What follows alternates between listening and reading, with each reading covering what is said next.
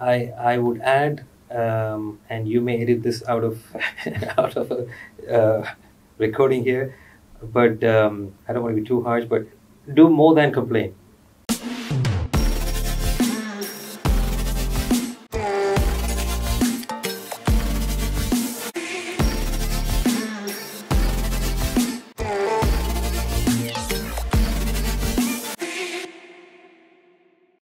Welcome to the UIUC Talkshow. Our goal with this show is to introduce you to the most interesting people with the most interesting ideas. Welcome, Dr. Haran. Good to be here. Thank you. How are you doing today? I'm doing good here in this beautiful new building with up-and-coming YouTube stars. That's not the goal, but... Engineers, okay, all right. Yeah. I want to start off with a really straightforward question. When do you think electric propulsion systems would be a reality? Wow, okay. It depends on what you mean. Okay. Electric propulsion could mean a lot of different things. Mm-hmm. Since you are asking me that question, I assume you're talking about aircraft. Yeah. Right. I mean, there's certainly electric vehicles that are moving. There's also I'll give you the story. So when I got in the field of total digression and tangent here, got in the field of electric propulsion, I would attend these conferences by AIAA, and there'll be sessions on electric propulsion, well attended. But after I sat in for a few minutes, I realized it's not the electric propulsion I was thinking of. Electric propulsion for space, right? Not the ones that are air breathing, not the aircraft that are flying in the atmospheric air, right? So I'm going through all this elaborate discussion to narrow down your question to, I assume you mean aircraft that are flying in the atmosphere, going from jet engines or turboprops to electric. Those already exist, right? So there are 2-seater, 4-seater type small aircraft that you can buy today. There's a Pipistrel aircraft that's certified in Europe. I think they're coming to the US as well. But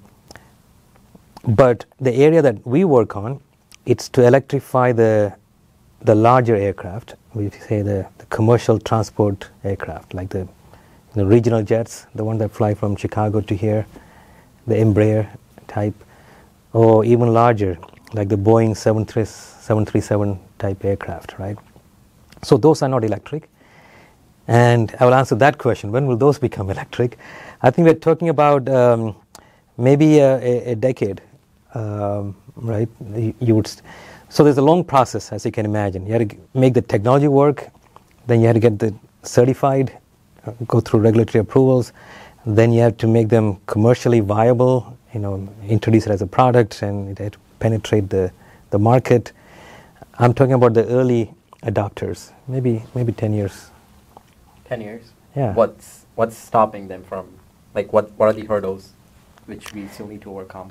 Okay, all of those I just mentioned, right? So the first is obviously technology, right? And as I said, the small electric aircraft already exist, so why not larger ones? Yeah. It's just size, weight, efficiency, right? And when people talk about electric propulsion, I think depending on who your audience is, most people jump to like the Tesla, right? Battery electric. So the energy comes from batteries. That is very hard to do with the larger aircraft, right? That fly long ranges, because the batteries are not nearly the energy density we need to replace jet fuel, right? I mean, they're orders of magnitude worse, or orders of magnitude heavier, right? So what people are looking at as a interim solution would be, hybrids. You can have a little bit of batteries, some jet fuel, so you can have series hybrid, parallel hybrid. There are also concepts they call turbo-electric, where you generate the electric power on board, so very little or no batteries. So that way you solve the energy storage problem. Then the other hurdle would be everything else that's downstream of that. How do you take the electrical energy, convert it to shaft power on a propeller, if you will? What's the size, weight, efficiency, fault tolerance, thermal management, a lot of system integration type questions. So technology is one of the biggest hurdles. But the other two I mentioned were, you can't lose sight of the fact that this needs to be safe enough, and you can prove that to the regulatory body, right? The FAA needs to certify your product. That will take time. Not only time, it needs people to build and test this, take it through some kind of a life testing on the ground first, shake it out, build multiple units, get some statistics around it. So all that is, again, additional effort. And then at the end, it's about commercial viability, right? Getting the cost down to something the market will accept. So what has your research been primarily in terms of electric propulsion systems? Yeah, so it's on the first part, obviously, right? Yeah. Technology. And so my background is in electrical machines. So that's what I've done the last 20 years. So I come into this field focused on the energy conversion. So going from electrical to mechanical. Sure. Right. So if you bring in a cable with, here is electric power, but I want to create thrust. And if you go to physics, there are many different ways you can go from electrons to thrust. Like I said, space electric propulsion are different ways of doing propulsion. But the most effective way to do that in air is to use the same techniques. Get a propeller, a fan, push air backwards and get thrust. Right. So the electric machine is that does the magic. Take the electrical energy, convert to mechanical power, and then provides to the shaft. So that's what my focus has been, and to address all those goals, right? Make them power dense, right? Kilowatt per kilogram. Get to the levels that those large aircraft can be electrified. Are you looking into different battery compositions, or which battery composition are you finding to be more feasible for this kind of use? Okay, so that goes back to that earlier discussion about, so I think of it as two big pieces. Where is the energy coming from? That's the battery. Right. I don't do much in that. I don't do anything in that, right? So we get to work with colleagues that focus on the energy storage, right? You store the energy in a battery. By the way, I would expand that to say not just batteries, right? It could be fuel cells, right? And in fact, many people think, at least as you scale up in vehicle size, the fuel cells are, say hydrogen fuel cell, maybe a better solution than just pure batteries, right? Or a combination of those two, right? So the other people are working on that. Right. And the second piece is taking that energy and converting it and sending it to the fan. Mm-hmm. So that's where I come in. And we are looking at many different approaches. Near term is, permanent magnet machines. We use the term conventional because the other type of machine we are looking at is superconducting, which we can get to later. But the conventional machines are not unlike what you have in EVs, right? Electric cars, but a very different load profile, very different requirement in terms of, again, weight and fault handling capability. Right? So those are the different approaches. Once you go back to a lot of the research you've done with the superconductors and everything else, yeah. But I do want to ask more. I'm curious and more. I'm really interested in knowing a little bit more of your background. So, you were born now you're here. What happened in between? I was born in very far away from here, right, in an island off the coast of India called Sri Lanka, which, by the way, is in the news these days for all the wrong reasons. The economy is going through some tough times, and anyway, that's a topic for a different show, right? So I was born in Sri Lanka, but when I was young, the family moved to Nigeria, West Africa. So that's where I grew up, did my schooling there. Went to college in a place called the University of Ife, in a city called Ife, Ile-Ife. Finished up, that was in electronics and electrical engineering, like ECE here, double E.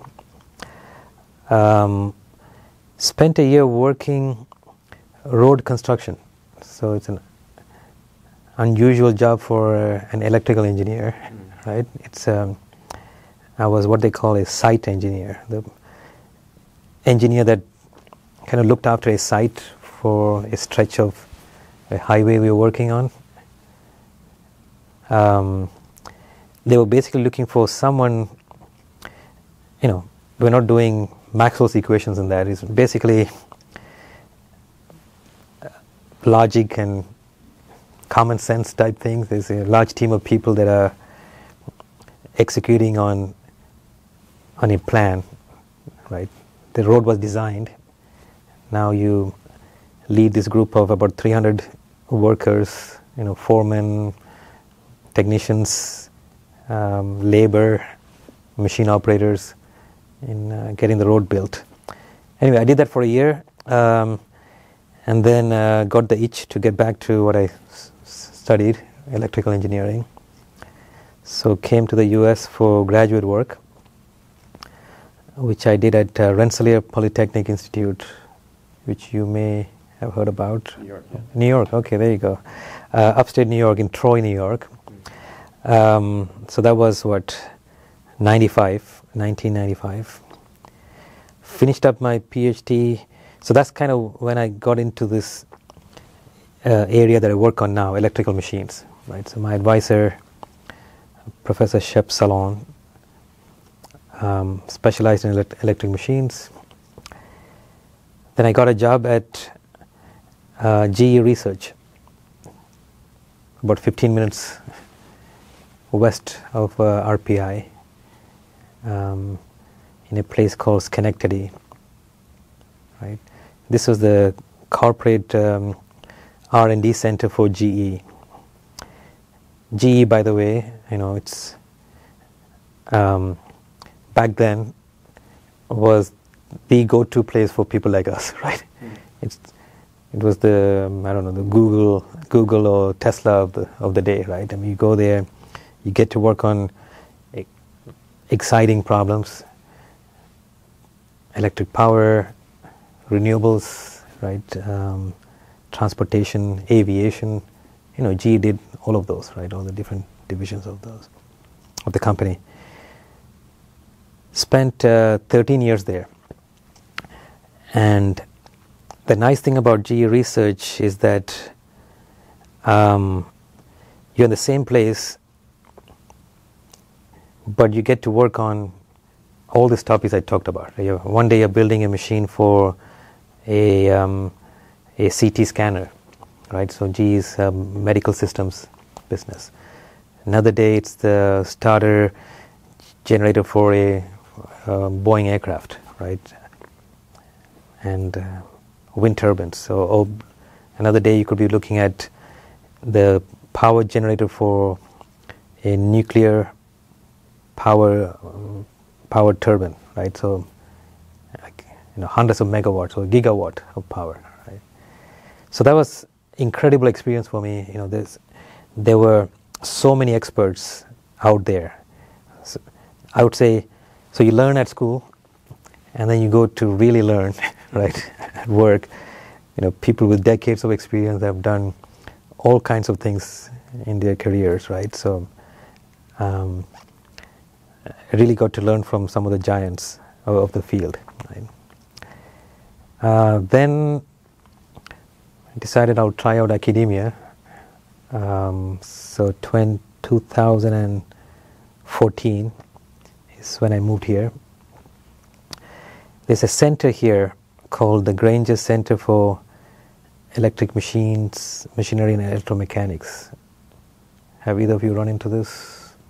Come across this at all? No, we haven't. Okay. Yeah, I've seen the name. Yeah. Yeah, Grainger CEME is one of the largest endowed centers in electrical engineering, right? So the Graingers, who now our college is now named after, set up the center to do research on electric machinery.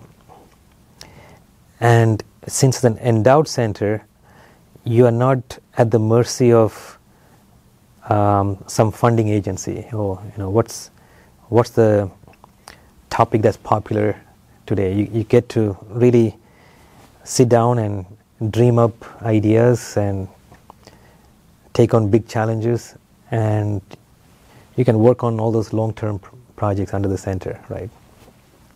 So that was the big draw for me over here. A couple professors here, Pete Sauer, Phil Krein, had worked with the Graingers to set this up going back 20 years ago. So I knew about the center even when I was at GE. So if there's a place I would move to, it would be Illinois, right, just because of that. So I came here, worked on, so again, because we could take on those long-term problems, looked around, and electric aircraft seemed like one of those topics that, it may take 10, 20 years to figure out and mature. So got started on that, and here I am, 8 years later, right? Almost a decade. Almost a decade, that's right. So when I say, I should probably go back and qualify what I said about, you asked how long before we see electric propulsion. So, the question sounds simple, but it's very nuanced, right? Yeah. You can get one of these flying much sooner, just to learn from that. Is that the final product? Is that the TRL-9, if you're familiar with technology readiness levels? You go up, you have an idea, then you prove it out in the lab, then you prove it in the relevant environment, and then you keep building it and testing it, and before it becomes truly mature, right? You can fly an electric airplane anywhere along that path, not anywhere, towards the higher end of the TRL ladder, but you want to be mature before it's a commercial product, right? So I would say now it's not just engineering, it's funding, is there money, and are the right people interested in getting all this out, but the technology could be ready a lot sooner. That's what I would say. And that's the exciting part, because sometimes it's the engineering that is preventing us from making progress. Yeah. And I would say perhaps the funding one issue is still pretty hard, but perhaps a little easier. Yeah. I don't know if it's easier or harder, but it's a different problem, right? Yeah. Luckily for us, I think, so this wasn't true 10 years ago, right? When we were starting work on this, it was is it feasible? Let the techies work on it type thing. But just in the last, I want to say 3-4 years, as people are demonstrating the technologies, I think there's enough excitement that's built up. So beyond the government funding, which was our traditional source of funds for this kind of work, there's a lot of VC, venture capital funding. There are a number of companies that have gone public, right? So they've got IPOs in just the last, I want to say, year or two even, right? So maybe to your point, in this climate, this time, funding does look like it's there, right?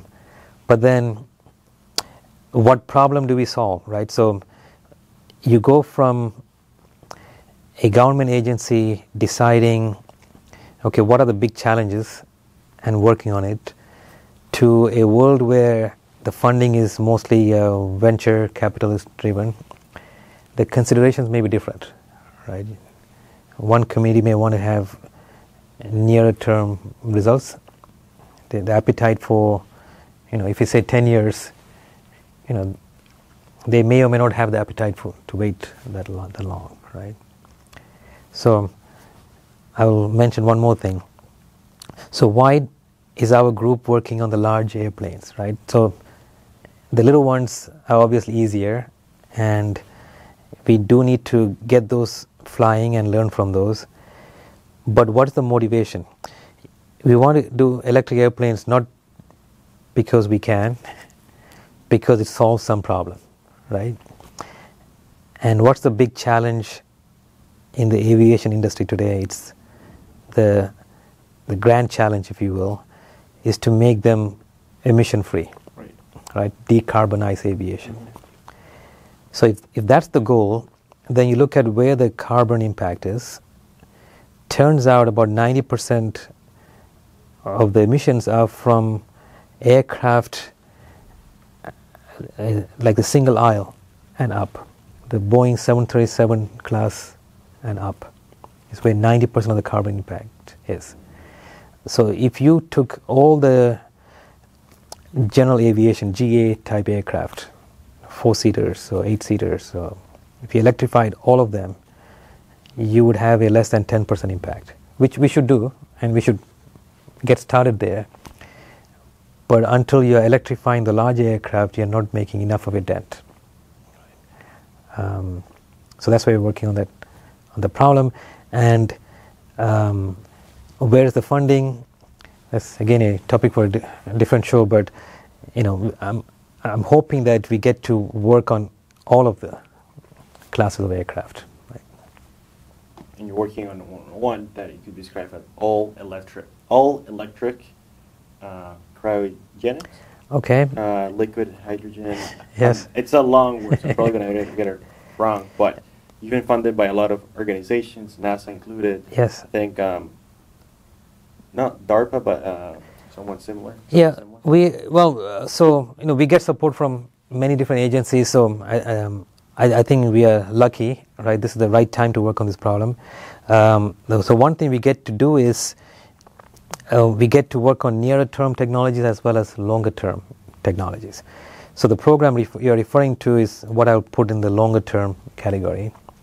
It's for large aircraft, and if you want to make them, so go back to the discussion about batteries are going to be hard to replace all the energy in those large aircraft, right? So you could do hybrid, but then they're not going to be zero emission because you still have a lot of carbon-based fuel.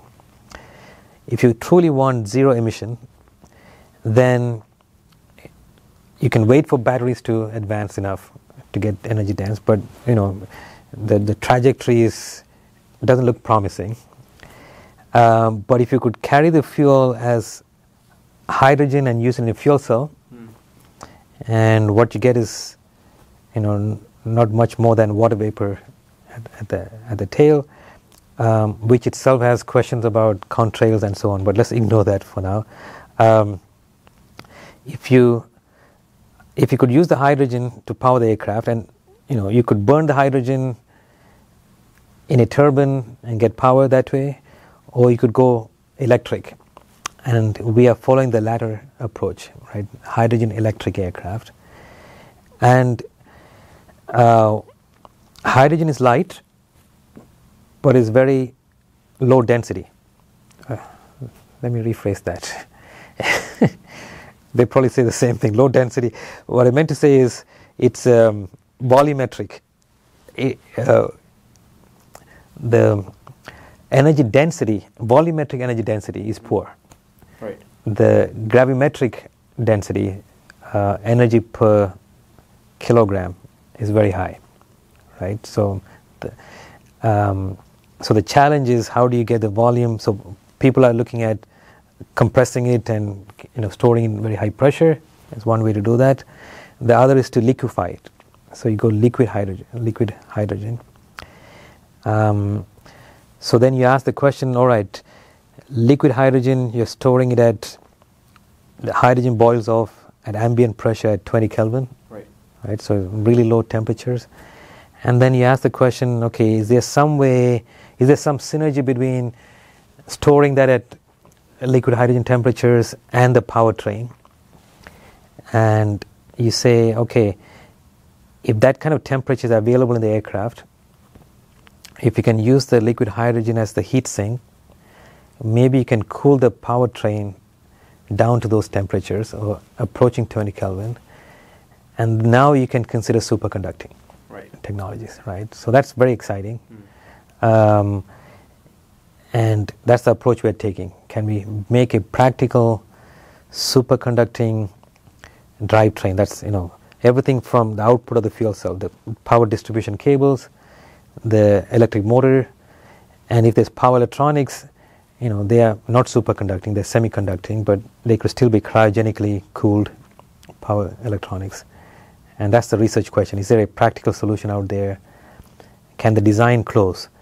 Meaning, you have the system that has some losses, there's heat soaking in, you're cooling with the fuel, but you only have a limited amount of hydrogen that you're taking as fuel, right?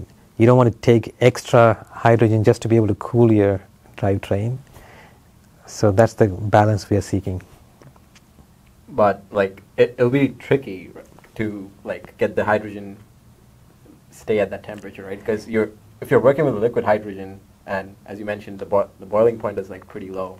Yeah. So I'm pretty sure it's very expensive first to get hydrogen at liquid hydrogen first of all, sourcing it. So how would that factor in with what you're working with, or how would you work on that job? Right. So there's the whole trend.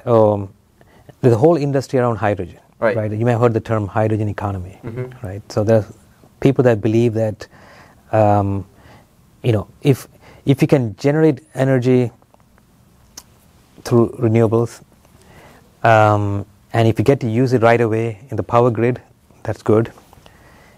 But if there are periods where you're producing extra and there are periods where you need energy, then you need to store that somehow. Batteries are one. The other is with hydrogen. So regardless of what happens in aviation, there are people working on storing hydrogen. First of all, generating hydrogen, right? It could be by, what's the term? You break water into hydrogen and oxygen using the energy from renewables. And the best way to store, not the best way, one way to store would be as liquid hydrogen, and you can transport it quite easily. You asked a question about the cost. Yes, costs need to come down, but they are on a good trajectory. It's not unlike where, say, solar panels were 10, 20 years ago. They were expensive, but they were coming down. And I think if you project forward, they could be at levels that are reasonable for an application like aviation. The second piece of that is, how do you store it and keep it at that temperature, right? Yeah, and that's part of the engineering. You have to store them in vessels that are insulated, right? Basically like a cryostat. It's there's inside is 20 Kelvin, outside is ambient, and the delta T is in the in the vessel, the walls of the vessel, and getting them. The traditional way we've done it is fairly heavy liquid hydrogen tanks. So if you take what people use today and put in an airplane, that's not going to work. So one of the research areas is lightweight liquid hydrogen tanks, composites and special liners, and so that is being addressed. That's what I would say. The second piece is that this hydrogen, we are going to use it in a fuel cell, right? So it's being fed into this into the cells as gaseous hydrogen. So they're not going in as liquid. So they do boil. So we take it out of the tanks, they warm up, and then they're fed into the fuel cell. As they are warming up, that is the stage where they're cooling the powertrain, meaning the heat from the powertrain is going into this hydrogen and boiling off. So finding the balance between all of those is the engineering challenge. Would you be able to, I mean, I'm sure you have seen the MTD buses running around campus there, which are like, they run on hydrogen fuel, right? And I recently got the chance to visit their facility where they make the hydrogen. So I was learning about the fuel cell and how like the only exhaust is like water vapor, like water.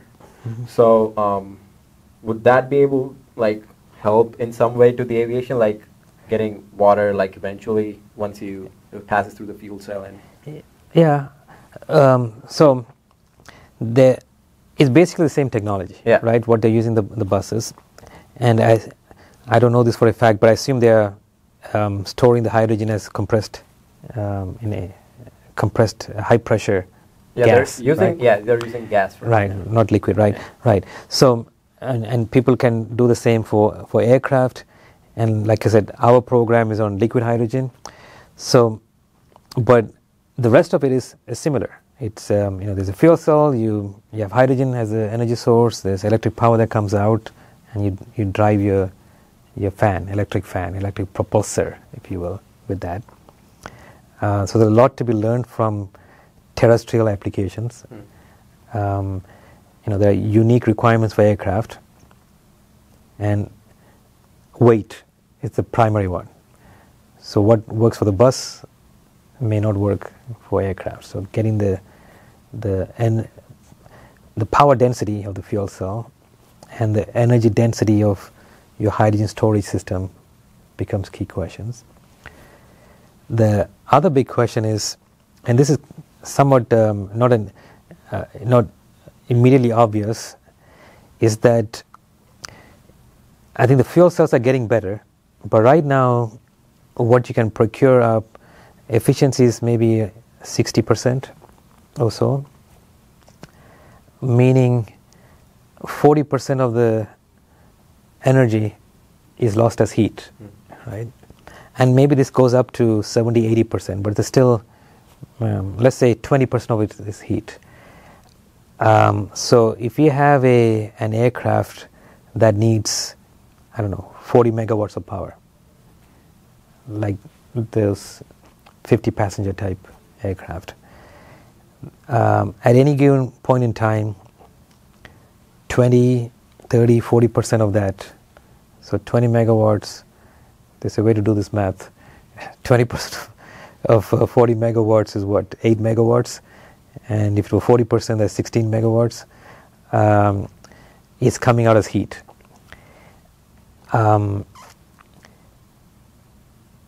It's going to take some engineering to exhaust that heat to the ambient. Otherwise, your fuel cells and everything in the airplane just start warming up, right?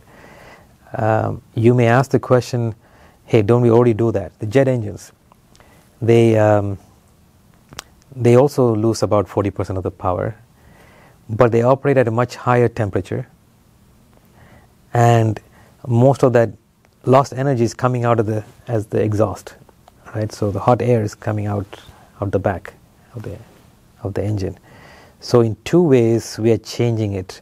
A similar amount of heat may be coming out, but the fuel cells don't operate at thousands of degrees, at least the polymer fuel cell that we are looking at, and the heat is not dumped into the exhaust, right? It's being lost in the fuel cell. So you may need some kind of a radiator, some way to get that heat out without creating a lot of drag in the aircraft. So that's one area that the team is working on. So you started a company based on this research called Kinetics. Right. And the mission of the company is to make aviation carbon-free. But I'm curious because, like you said, a company versus research, they both have different incentives. Yep. In a company, well, you could get funding from VC, venture capitalists, and when you're a researcher, you get funding from the NIH, the government in general. So you have different incentives. Why do you think starting a company is the right way to push this technology? And what's the story behind it? Okay, yeah, so like I said earlier, just having a technology doesn't mean that it's a product is going to come out of it, right? So between the technology and a product is all the things we talked about, showing that it's maturing the technology, going up the TRL ladder, having the capability, making it manufacturable, making it reliable, getting the cost down to a level that the market would find acceptable. Those are not necessarily questions that we answer exhaustively, at least in the academia, right? We are more excited about the earlier part of it. Can we get this working? Establishing feasibility, coming up with new solutions. And as we started doing that, we got a lot of interest from potential industry and government partners. But there was a gap, right, between showing the feasibility in a lab versus getting it ready to put on an actual system that would fly. So out of necessity is why we launched this company. Let's have this venture take the technologies that are coming out of the research labs and getting it to a point that people would, seriously consider putting in a vehicle, right? So that's what we try to do. We have tried to stay focused on the same goals that we have on campus, right? We are not necessarily looking to, we're not letting money drive our decisions. We're still focused on decarbonizing aviation, looking at the larger aircraft. So the products that the company is looking at is the megawatt class machines. 1 megawatt up to say 10 megawatts, which is not immediately needed for the smaller aircraft that people are looking at commercially right now. So this is really a product for the future. So that's why we decided to do this, right? Let me go to some other aspects of we are also deciding consciously to stay here on campus. So the company is physically based in the research park, which may or may not be the best decision if you're trying to do this as a business, right? You want to have an ecosystem around you, especially if you have this is unlike a software startup where you could be anywhere and scale up. If you want to build large machinery, you need the right kind of vendors and shops, which are maybe easier to find in Chicago or Detroit or elsewhere. But we're choosing to stay here because we think this is a kind of a win-win situation between the university and this venture. We have students working here. A lot of people that work in the company are interns and part-time employees that are actually students here. In my mind, it's experiential learning, right? So it's how I learned, right? I learned at school, but most of my learning came from working at the GE Research Center. So if students can do a little bit of both, even when they're at school, that's not a bad thing. Right? So it's working out really, really great from this standpoint. Will you guys build some type of aircraft at some point? We are a piece of an aircraft, right? It's very hard for this little company to build an aircraft, but the intention is exactly to get to that point where there is an aircraft, but in partnership with others. Right. So we are looking at both industry partners as well as government partners. Right? NASA has many different programs where they do flight demos, and we would like to participate in some of those. I would really appreciate it if you write me down, not on the first one, but maybe in the second or third one, to see what it's like. Yeah. I'm curious. So, we're going to space. Yeah. And there's been a lot of effort with the space. Do you think, I actually don't know if anyone has used any type of electric propulsion system in space, but do you think it could be used? Because, we've seen a lot of, normal rockets. I think at some point someone did some type of, nuclear type of rocket-based type of thing. Has anyone done any type of, electric? Yeah, in fact, so going back to my point about electric propulsion, the aerospace industry, that's what they're more familiar with, at least 10 years ago. I mean, now, even what we do is, and everybody's aware of it, space has been doing electric propulsion for a long time, right? So what does propulsion mean in space? If you take a fan and spin it, you're not going to move because there's no air, right? They have to look at other ways to propel themselves, and you may look at, ways to create some flow of. I mean, you can take something from down here, a little tank of some gas or whatever, and then release it, Right. and create a little bit of jet, and propel yourself forward. Or you could do it electrically by ionizing some fluid and then accelerate it with electric fields and again propel forward. So that's the traditional electric propulsion in space. So that's well known and is being done. Between the two, going from here to space, where the rockets come in, that's extremely hard, right? You need a lot of thrust. But who is to say that can't be some type of electric in the future? I mean, it's hard for us to imagine that now, but that's why we're here, right? To dream big, take on challenges. I see a lot more lower hanging fruit, if you will, in electrifying aircraft before we get into what would the rockets of the future look like.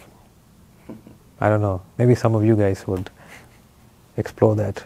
Yeah, I do think it would be interesting to start some sort of companies to do a space infrastructure, because SpaceX, they're doing a lot of the transportation, but we're going to need a lot of infrastructure there. We're going to need some type of Uber or hotels and so many things. I mean, there's been a couple companies doing manufacturing in space, which would be interesting. So it is exciting. Absolutely. I don't know if it's in the time frame that would impact me, but certainly in the time frame. I mean, in your are future. You planning to die soon or something? I think that future is pretty close. It's close. Okay.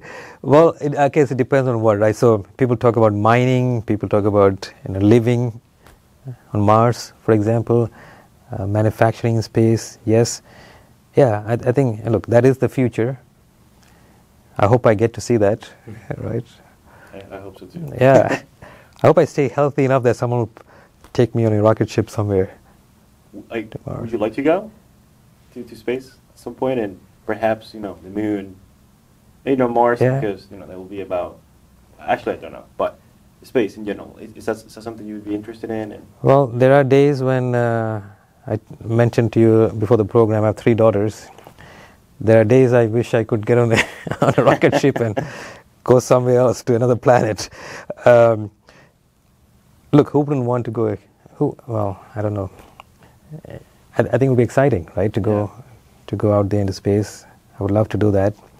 I would like to come back. I don't know if I'm adventurous.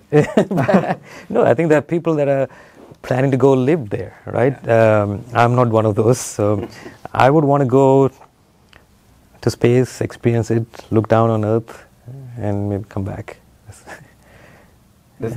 So you've worked a lot with sustainability, right? And your research has been in pushing that boundary forward, just getting us a little bit closer to getting net zero or getting carbon neutral or getting the emissions down, right? Is space civilization something that stands out to you? Because what many people like Elon Musk are trying to do is just colonize another planet, and because they think that humans should be an interplanetary species, right? And Earth, we need to let it go at some point, but all our efforts are being put, like our primary efforts need to be put into still keeping Earth a habitable place. So what's your thought about this? I think we should do both, right? I mean, so here's a practical issue, right? So we talked about time frame. How quickly could we become an interplanetary species, or race, or whatever, right? I mean, if you're an optimist, it could be quick. I think most people think it's going to be... Or if you're a billionaire. What? Or if you're a billionaire, you think... But as a species, I mean, the billions of people that we have on Earth, right? We're not going to get on a rocket ship and fly out of here next year, right? Or 10 years, maybe in 100 years, right? So, look, this is the only home we have now. Exactly. So we have to keep this habitable and, nice environment for us. It doesn't mean we don't invest in that future, right? But one thing I will say is this, that throughout history, I should not be making big statements. So I'm an engineer, right? But, maybe I'll put myself out there. I say sustainability, I think there's a school of thought that we should do less. Let me explain what I mean. So, for example, aviation. I mean, that some people think, aviation produces emissions. We should fly less, right? Take a sailboat or whatever, right? And I understand that, and I appreciate where they're coming from. And maybe now, since there's no alternative, that's what we should do. So what do people say? You want to conserve, reduce, reuse, recycle, right? So the first thing is reduce. I am of the opinion that we are truly blessed. There's abundant energy out there. We just need to figure out how to do that in a way that's healthy and safe for the environment. Right? I mean, and yes, today I agree, we don't have a zero carbon aircraft, but our future should be not reducing flights. I would even counter that and say we should be flying more. I mean, we should democratize flights. It should be available to everyone. We should be able to fly across the world. We should be able to fly to the next town. Why not enjoy the fruits of technology, right? So why am I going through this example? It's the same thing with space. I mean, we should be going 100 miles per hour, whatever, full speed ahead on conquering space, traveling to other planets.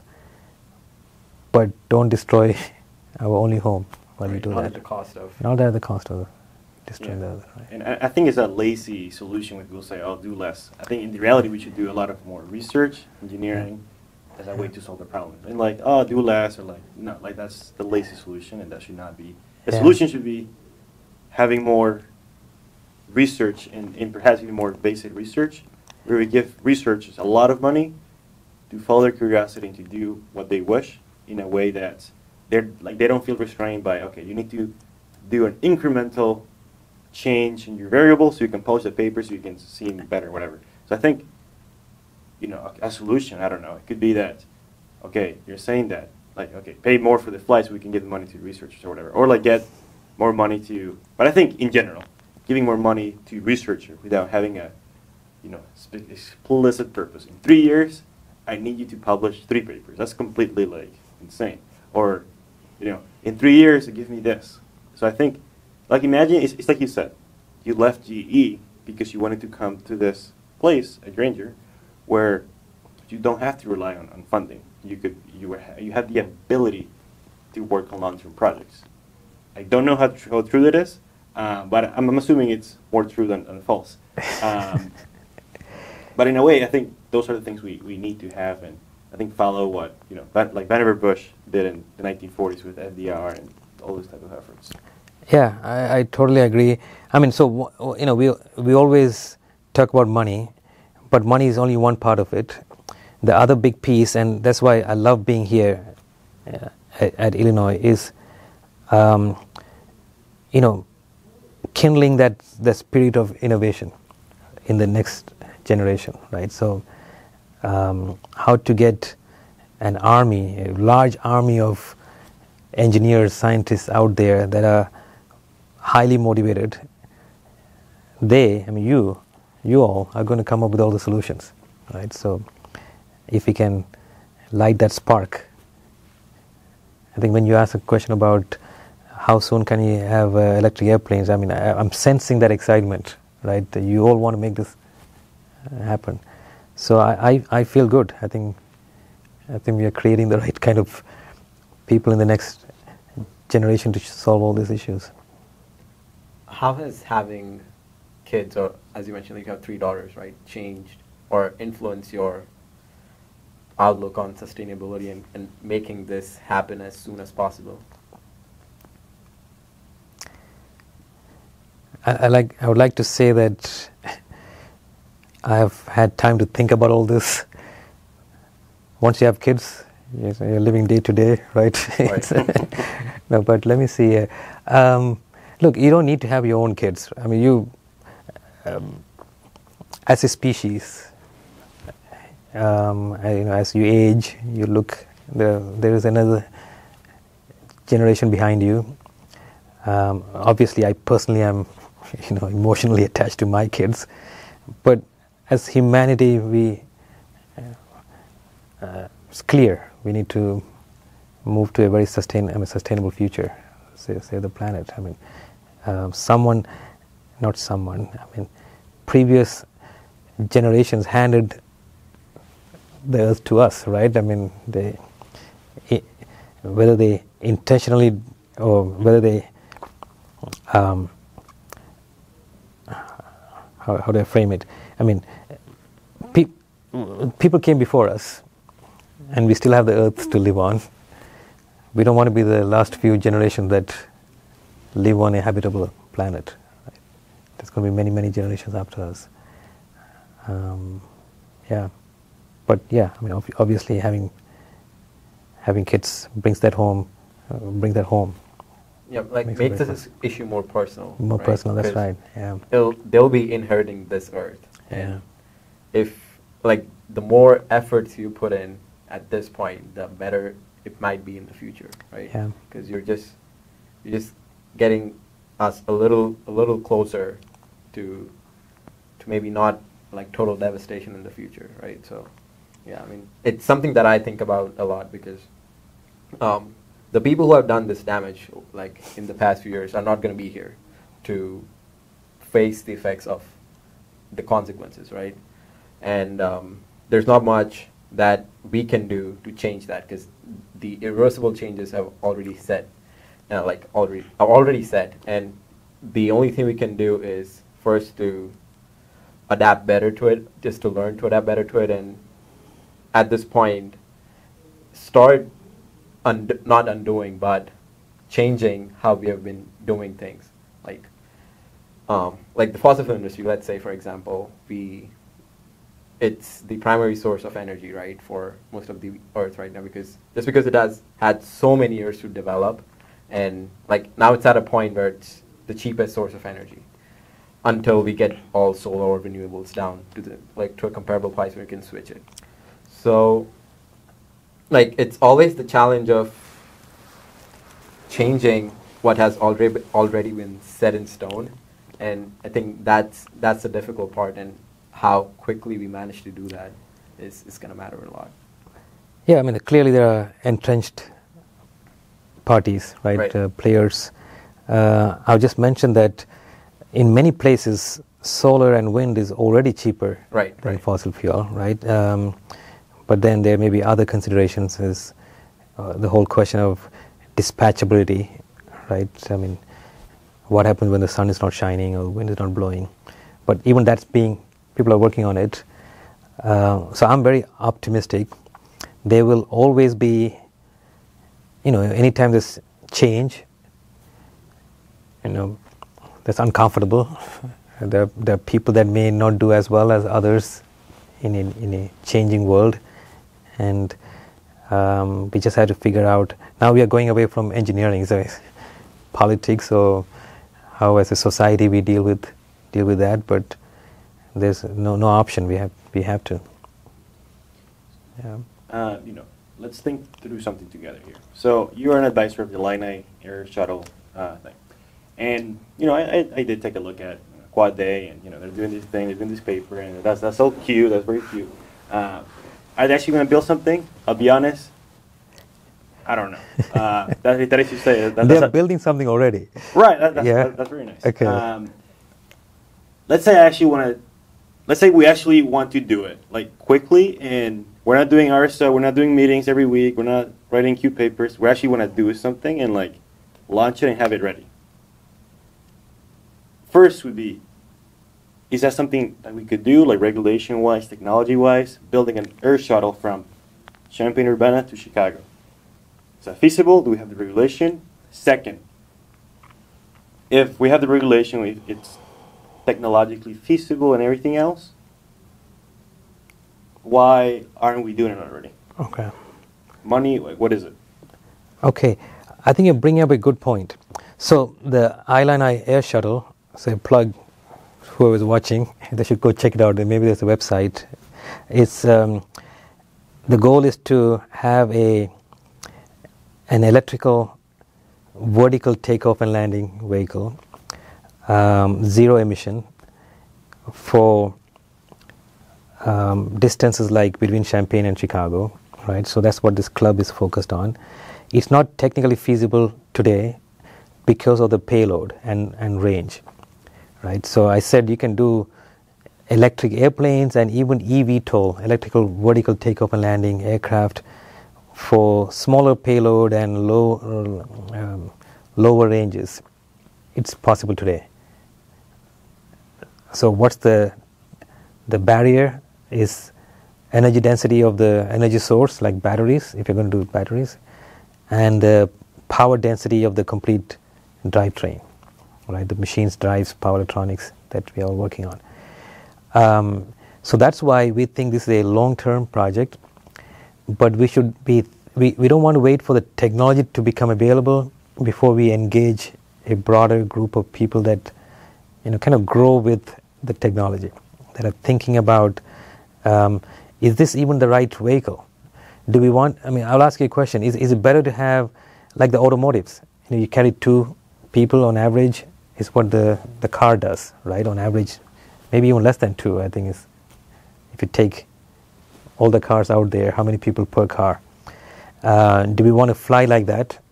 Or is it better to have 20 people, like a bus? I don't know the answer. I feel like there's some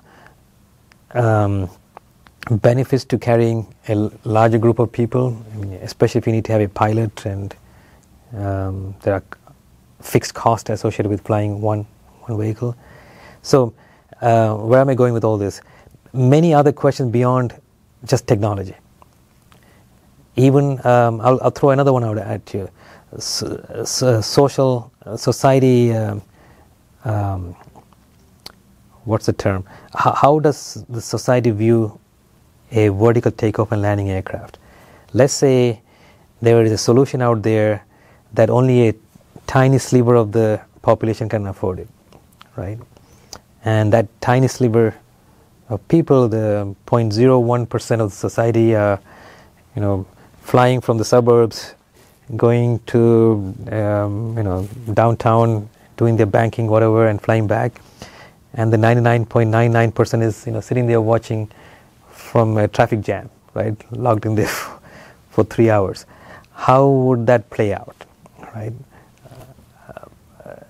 It's a question. I don't know the answer, right? I think that's completely fine. You charge them as much as possible so we can actually fund the other stuff for later.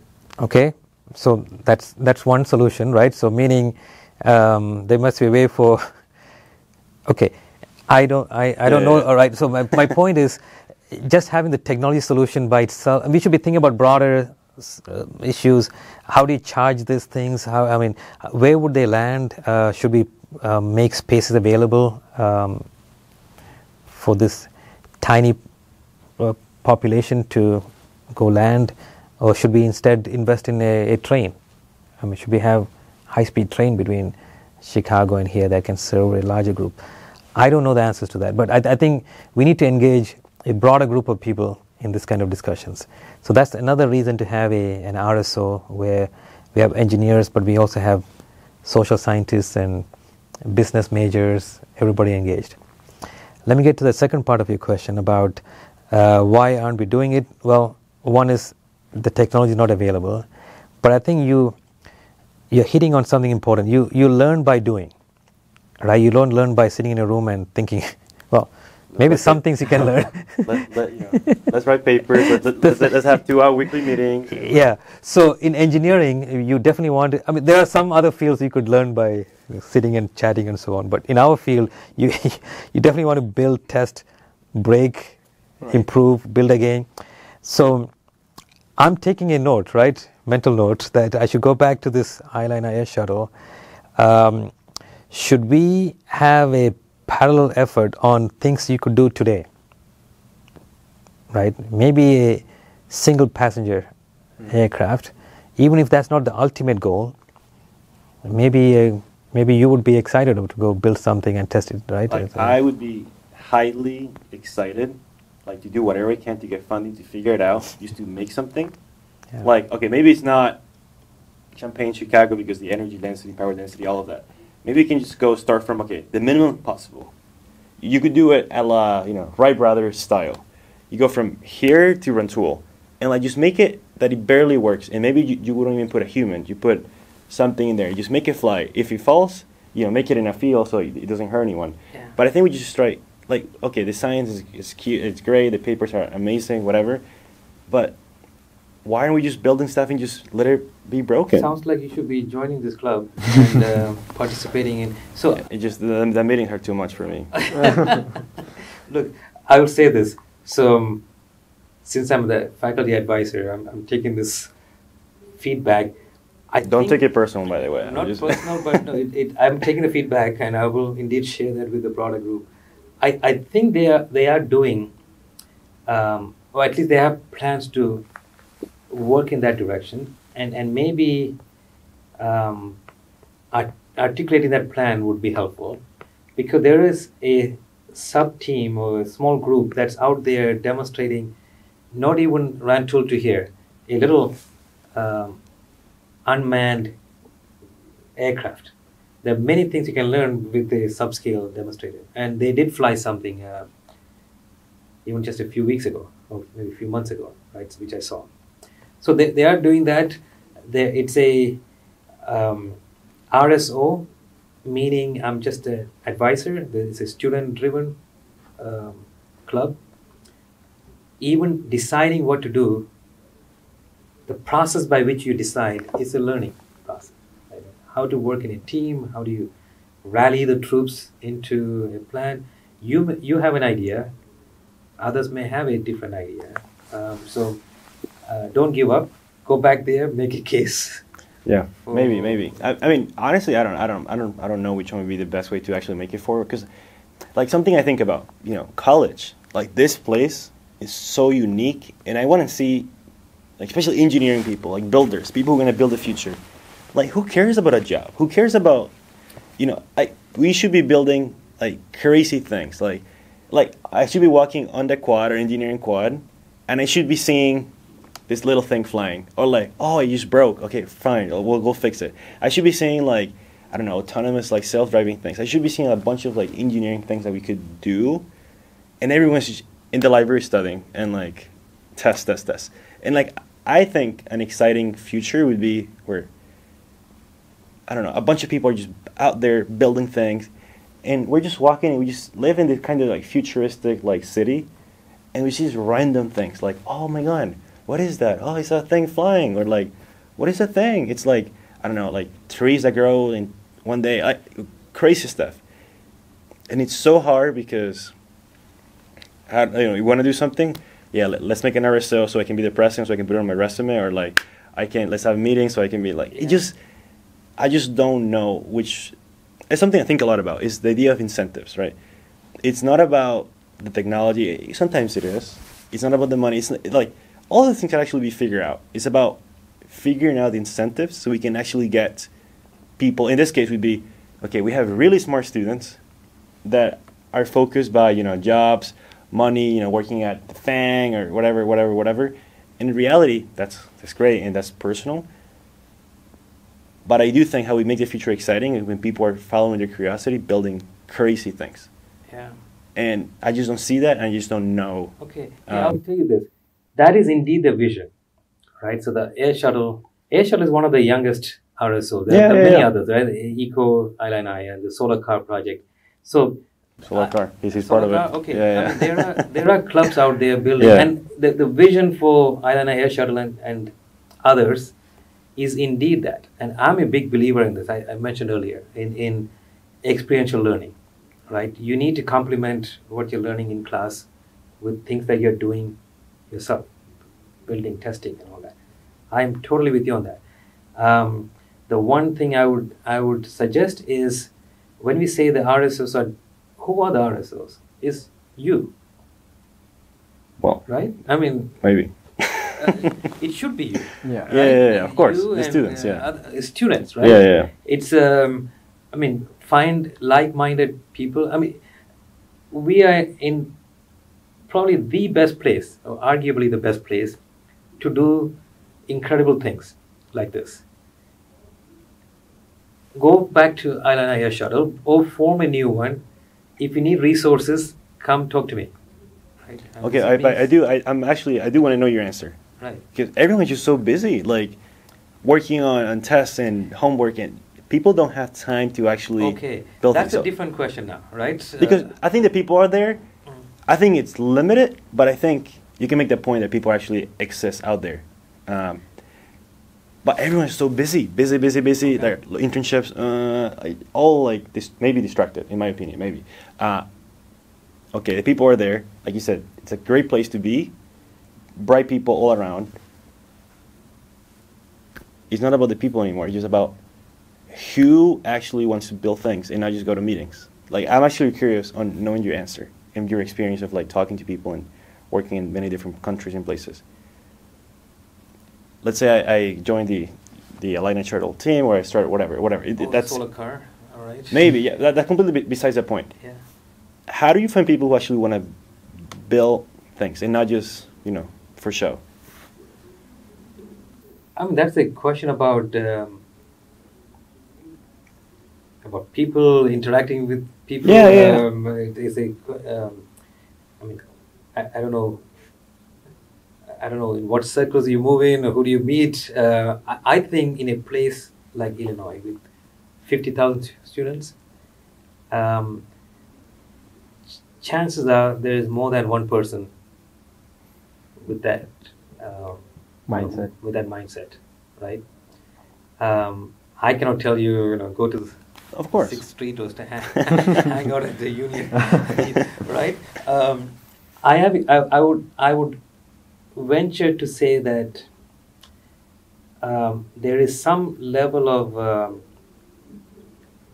self-filtering that takes place when people join some of these clubs, and I would start there. But I'm hearing maybe you're saying it explicitly that you have not seen that in some of these clubs. Is maybe what I'm hearing.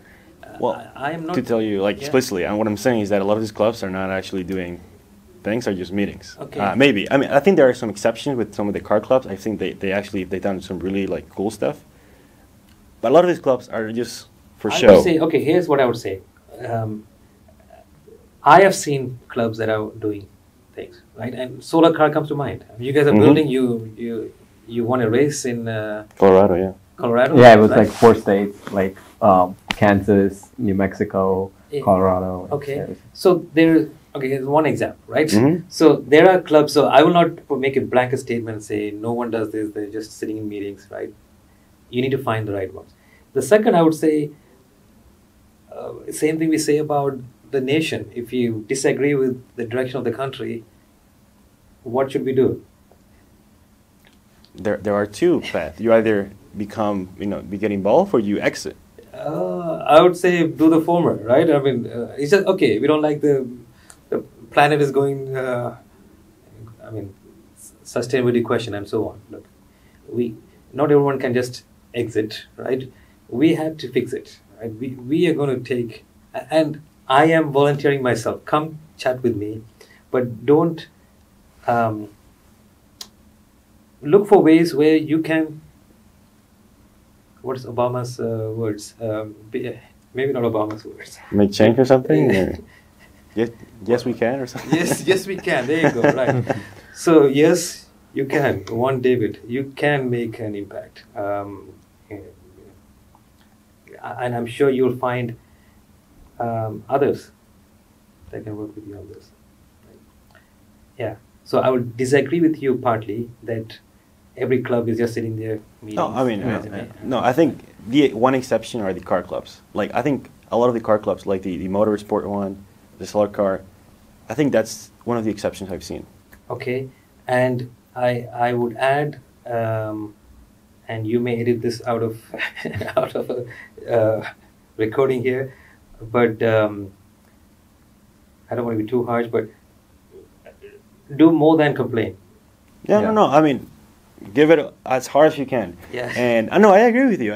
And I think complaining is fine, but like, okay, how do you actually do it? And right. I actually, like, I saw the Aligner Air Shuttle thing, Mm-hmm. and before even I knew you were part of it. Like, regardless, I saw it in Quad Day, and it was very interesting. I wrote my thing. I get the emails and everything. It just Okay. So let me add this other thing. So even in Aligner Air Shuttle, look, it's a group of students, yeah. and you're going to have different levels of motivation and different interests and so on. I know there's at least a group within that's building and testing. In fact, they sent me a video just a few weeks ago. That's why I said just recently they flew a small demo. Find them. Find your tribe. Is that the word that they use? Yeah, who knows? Find your tribe in a place like Illinois. You can find those. I will. I think, yeah, I've thought of different ways about doing that. I think talking to you has reinitiated Resurfaced. that idea, because I do think, I don't know how technologically feasible it is, and I don't care either. That's regardless of the point. I think we should do what's exciting. I think something that gets me really excited is flying. Good. Absolutely. In fact, part of the reason, so we spent, I don't know how long, wow, more than an hour, right? Maybe. Okay. So, time relativity. Okay. So we talked a lot about technology and research, but our primary mission here, as a academic, as a faculty here, is training students.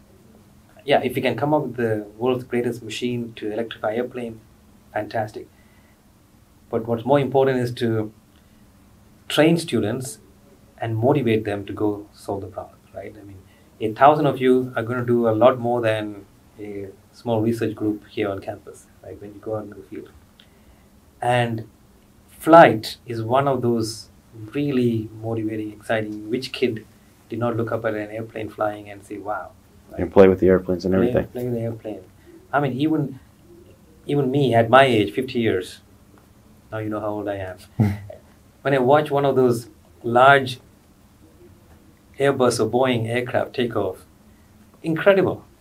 This big piece of metal, gliding, floating into the air. If that doesn't motivate you as an engineer, I don't know what will. So I agree with you. I think this is an exciting topic. And then you couple that with all of you. I think you want to. We talked about sustainability. I mean, you more than even our generation wants to save the planet.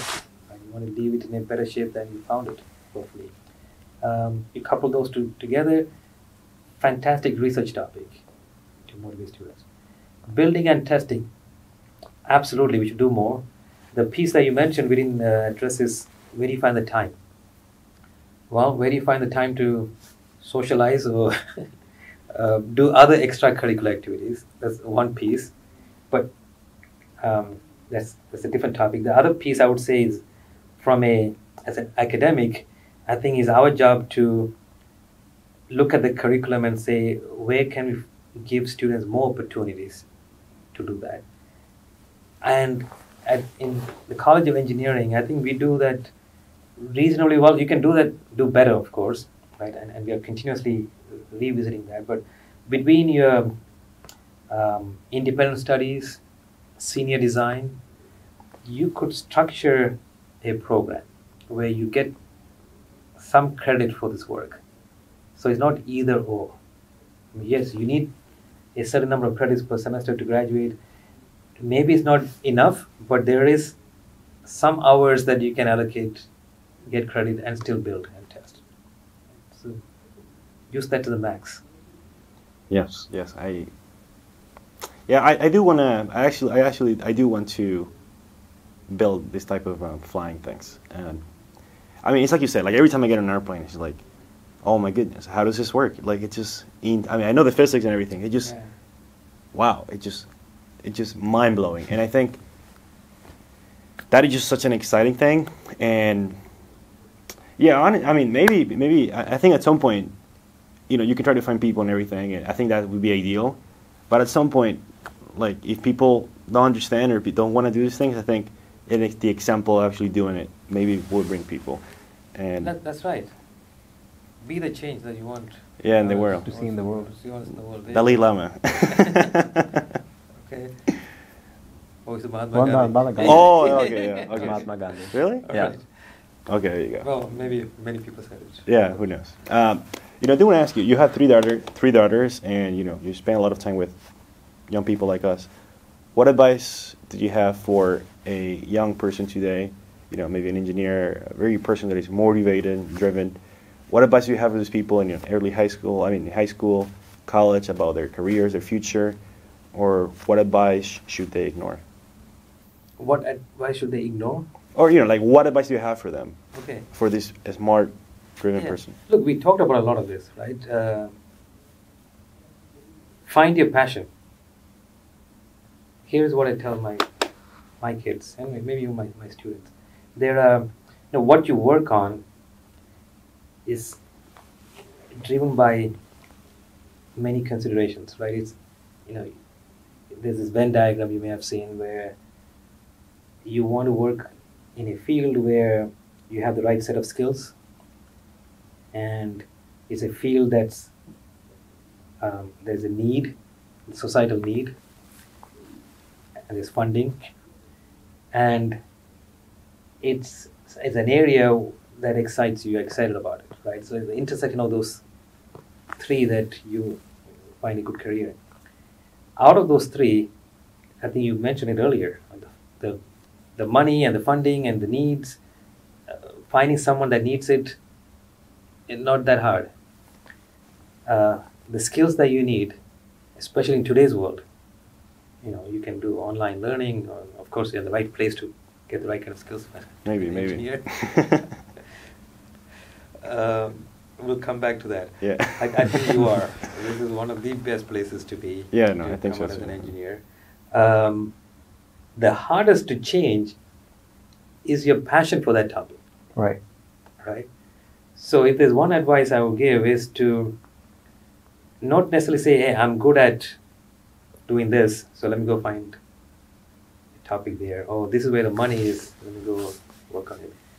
Find your passion. The skills and the money will follow, right? If you're excited about it, you will learn, whether it's through school or watching YouTube videos or finding friends, trying something out at home. So that's one thing I would say. What else? Yeah, do things as an engineer, and don't give up just because you attended a meeting and they talked a lot. Okay, you want advice?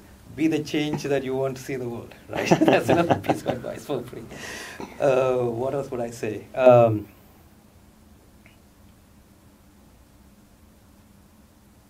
There's so many other little things. I think finding the right motivation is near the top there. Right? work with others. No hint here, but there are different personalities. Everyone motivated by a different reason. Right. How do you work as a team? Because the problems of the future are increasingly things that a single person or a single discipline cannot handle. That is the intersection of disciplines. It's multiple skill sets. So engineering is becoming, hey, here's a guy sitting in the lab. I mean, there are still problems you can do. A single person with a scope or a software that can solve. But getting the best out of your colleagues in a team is going to be important in engineering going forward. And never stop learning. That's the thing, other piece of it. Never stop learning, yeah. I mean, have to keep learning. Yeah, that's all. You ask me what I tell my daughters. You know, I go back to the first point. They may or may not even want to be engineers, right? Because they have to find their passion first, Right. Yeah. Quick question before we start ending the show. I just have to ask you, do you think electric flying cars will be electric?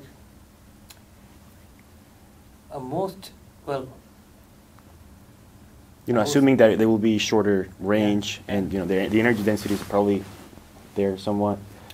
You're probably using the colloquial version of the meaning of the word flying car. What is flying? What do you mean by flying cars? Well, what you would see in you know TV shows and things in the 80s or Okay. 90s, I don't know. So, I mentioned eVTOL, right? Electrical vertical takeoff and landing. But forget about vertical takeoff and landing. Something that's used in the parking lot, go up into the air, fly. Like and Back to come the down. Future. They like Back to the Future, right? Although Back to the Future, the later ones. Later like- one. Like the end of the first one, Okay. you get the All right. vertical. Yes, and those are mostly electric. And can you do it without electric? Yes, but I think the industry is voting with their feet that electric is the better solution because that's the majority of the projects are electric. Flying car means a different thing to me. It's something that can fly, but it's also a car that can drive on the road, right? You want to drive from here to Chicago, yes, and on the way back you want to fly and come back, right? That it's a more challenging problem because it needs to be both a car that's roadworthy and safe and runs on wheels, and it should be light enough and to fly. It's a harder problem to solve. Right? You're looking for the best of both, but you may end up with the worst of both. Meaning, is neither the best car nor the best airplane, right? Because you're carrying all that extra stuff to do both. Those today tend to be not as electric, because you're carrying a lot of energy around for both. In the future, they could be electric, but I would at least say this: in the space of urban mobility, I think that's a broader term. Shorter range, few people flying, taking off from some place to go to another. I would bet that they are more likely to be electric in the future. We'll have to see and make it happen. So to end our show, we have a section called overrated, underrated. Overrated, underrated. So, All right. so this is the first question I want to ask. You talked about Back to the Future, and have you seen the movie? I've seen a few times. A few times, yeah. It's quite an interesting movie. The flux capacitor, underrated or overrated? I don't know what it is, by the way. Right. They never explain it. Yeah, so it's hard for me to answer. Oh, imagine. Um, It was this. You can think it was this thing used for time travel, and also you can think it was this thing used for electric propulsion or whatever. It's as an engineer, I say it's overrated. But as a concept in a movie, it's fantastic. Yeah. they like mentioned plutonium and for the flux capacitor. So is there something right now which you might probably be able to relate or compare it to that, what they were trying to remind me what the flux capacitor, what did it do in the movie? It provided the energy? Yeah, it was right? basically, Source? It was just a time travel juice, you can say. It's a juice. Yeah. So, I mean, the closest I can think of is some type of nuclear. I mean, in terms of right. like just so much energy in there, and some fusion reactor, if you will, right? Is the closest I can think of to get a lot of energy in a small package. Hmm. The next one I want to ask is Boone Supersonic, which is the new era supersonic planes. Yeah. Underrated or overrated? You're putting me in a tough spot here. These are areas I am excited about all of this. Right? Supersonic, just that when I do the math as an engineer, it's a very inefficient way to fly. So, purely from that standpoint, today's technology, I would say, is overrated. Okay. But for the future, it's absolutely the way we want to fly. Supersonic? Supersonic, right. Yeah. I mean, even faster than that. Even faster than Yeah. Excuse me. Instantaneous, right? What's the warp speed? Have you heard of Zoom? Zoom? Yeah, it's a thing you go on your computer and you like... Teleport yourself. Yeah. It kind of is, in a way. In fact, I've been in sessions, not now, going back 10, 20 years ago, this big brainstorming sessions where you say, what's the future of flight? What are the threats? So if you're a big aviation company, for a Boeing, what are the biggest threats? And you say, oh, is it Airbus? Is it some company out of China? Or is it flying cars? And many times you came in and say, no, the biggest threat is teleconferencing. Yeah. Right? People may decide to live out their lives in a room like this, but experience whatever they want virtually. Yeah. One last one. Yeah. Superconductivity. We never came back to it, but... We come to my favorite topic. Yeah. Totally underrated. Yeah. It's one of the magical things in engineering. It's one of the few quantum mechanical effects that you can see in the macro world. Hmm. Right.